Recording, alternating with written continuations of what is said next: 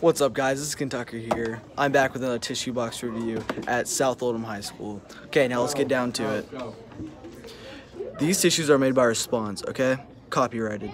Don't take it. Okay, these are facial tissues, okay? Overall, the box is fairly good, very sturdy, definitely pretty thick. It found no imperfections when looking at it, okay? So, another thing about the cutout is the tissue dispenser area, okay? So this is not a rectangle. This is some weird shape with 6 edges or corners. I guess if you want to get technical, it's 6 edges too. But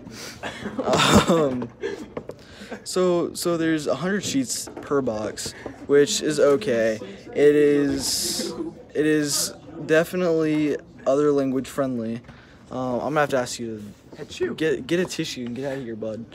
Okay, so here's a barcode if you want to scan it for no apparent reason. And you can see the 13,000 there, and then there's 13,000 there. Illuminati confirmed? I think so.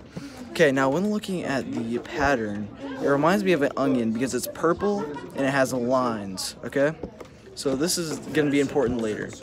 So these facial tissues, first of all, it's 2-ply. Okay, you can't really see it, but it comes apart really easy, and you can see it is definitely not thick and not soft.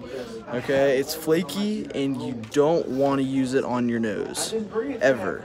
Okay, this plastic wrap right here is pretty sturdy and does not warp easy, which is a fantastic job by the producer.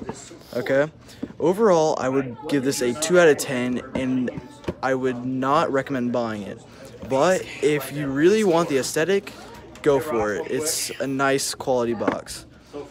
Okay, this is Kentucker signing off.